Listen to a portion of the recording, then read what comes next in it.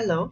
In the previous video clip on the principles of fine needle aspiration cytology, we saw some important aspects of rapid on-site evaluation as well as specimen triage. Now we're going to be looking at the smearing and the staining processes, the different types of stains, as well as some technical tips with regards to the actual performing of the FNA.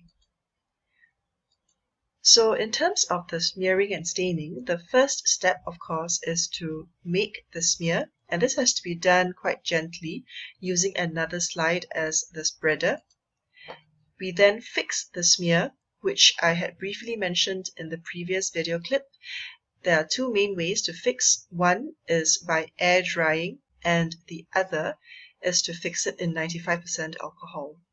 These different methods will use different stains for the smears. And of course, this brings me to the third step, which is the staining step.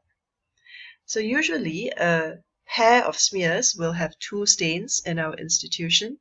We will have the air-dried smear, which looks usually a bit more purple, and this is stained with Hemacolor stain, which is a Romanowski type stain. And we have the alcohol-fixed smear, and this is stained with the Papaniculaou stain. So the first step is to expel the needle contents onto a glass slide. We will usually choose to expel it about 1/3 of the way from the frosted part so that there is room to smear.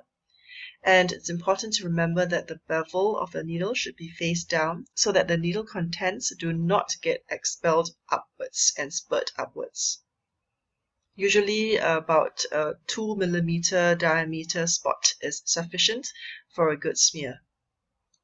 So here is how we are doing the smears, and I'm actually going to show you a video. There are two ways to do the smears. You can actually smear in this way, which is with the spreader slide away from you, and the other method is to smear it the other way around, where the spreader slide draws the smear towards you.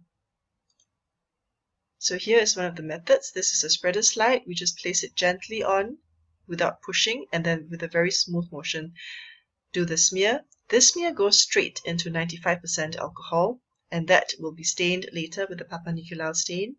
This is the second part of the pair, and again, very gentle smearing.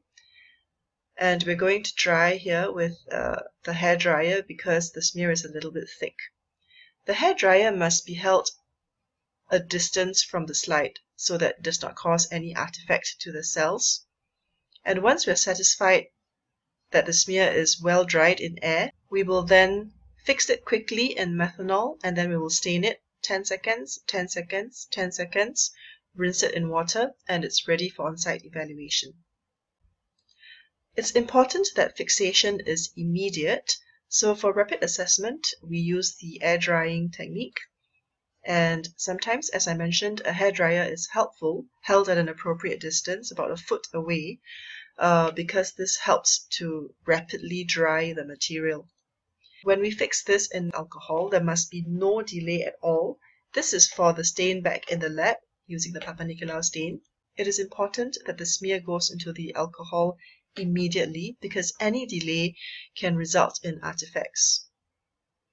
So whether the stain is fixed by air drying or by alcohol fixation, the fixation must always be immediate. Here is an example of an artifact, and this is actually an alcohol fixed smear stained with the Papaniculaou stain, but because the stain actually lied around before going into the alcohol a bit too long, there was air drying artifact. And what happens when the cells dry in air is that they will swell, and also the nuclear detail becomes very hazy. So essentially this is an unreadable smear. Even though there are a lot of cells, we can't actually make any sense out of it because we are not able to assess the chromatin pattern. In contrast, here is a very well fixed smear, and this shows lymphocytes, and we can see that the chromatin is very crisp and clearly visible. So here are the two types of stains that we do. And the air-dried smears use Romanowski stains such as Quick and Hemacolor, and these always look quite purplish in color. It's very good for cytoplasm, so we can see the cytoplasm of the cells very well using the stain. It is also very good for background material like stromal material, as well as for colloid and things like mucin in the background. But because these smears are dried in air, the cells will always swell up, and therefore you can sort of think of the cells in the form of a fried egg. Now this is the perpendicular stain smear, and this is fixed in alcohol. So when it's immediately fixed, you get a very good read of the nuclear chromatin. The perpendicular stain is especially good for chromatin. The cells appear smaller because they do not have time to swell up. These two pictures are actually taken at the same magnification. And you can see very good nuclear detail. So this is actually an example of papillary thyroid carcinoma. We can see the chromatin is very fine and powdery. We can easily see nuclear grooves in the cells, and we can also see a nuclear inclusion here. And because the cells do not have time to swell up, we can think of these as boiled eggs. So boiled eggs versus fried eggs. And this is the stain that we assess for rapid on-site evaluation. Now I'm just going to very briefly go through a few technical tips. There are some common misconceptions with regards to the actual FNA procedure. First, that a larger needle gauge yields more material. This is not really the case. What actually happens is that when the needle is larger, you tend to get a more hemodiluted sample with more blood in the specimen. For thyroid, 23, 25 gauge needles are good. Even 27 gauge is very good because it can yield a lot of material. My personal preference is to use a 25 gauge needle, and this is actually also sufficient for making good quality cell blocks. Larger bore needles can be used for aspirating cyst fluid in the thyroid, for example. The other misconception is that if you use aspiration or suction, you actually get more yield. Again, this is not true. You tend to get, again, more blood if you use aspiration, particularly in a very vascular organ like the thyroid gland. So aspiration can be useful if used in cystic lesions, and also if the lesion is particularly fibrotic or hard. And this is to show you one example of an artifact. This is ultrasound gel. This is a problem potentially because it may obscure the cells if it's very thick, and also potentially may be mistaken for necrosis or even calcifications, sometimes even thick colloid.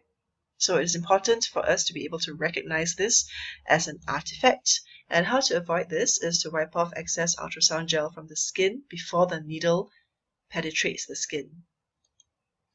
Here is another problem that we sometimes encounter in our smears, and this is a blood clot from the needle. It is essentially a needle cast, and we call them worms. So what has happened is that while the needle is in the lesion, picking up tissue, the blood actually clots in the needle. So much so that when we expel the material from the needle, we get this thick blood clot.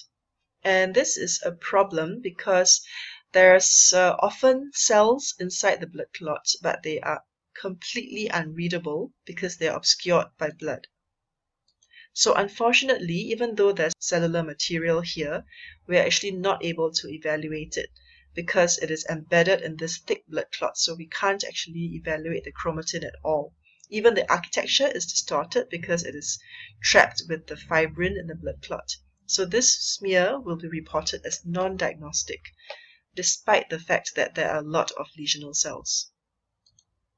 And how to avoid this is to spend as little time as possible within the lesion. And basically, it is not advisable to spend more than 7 to 10 seconds within the lesion, because otherwise the blood will clot and we will get this entrapped material in blood clot, which is very difficult or impossible to read. A quick word on cystic lesions. The recommendation is to aspirate them to dryness, preferably under ultrasound guidance so that you can actually see, especially if it's a multiloculated lesion, and then to re-aspirate any remaining solid areas, because it is the solid areas that will give us the material to assess and evaluate the nature of the lesion.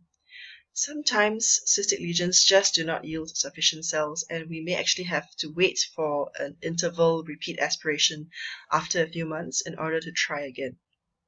So to summarize, a small needle will actually yield less blood but does not yield less material, and a 25 gauge needle is very good, even enough to have cell block material. It is important to remove excess ultrasound gel from the skin before the needle penetrates the skin. It's also important not to linger in the lesion for more than 7 to 10 seconds in order to avoid the formation of worms or blood clots.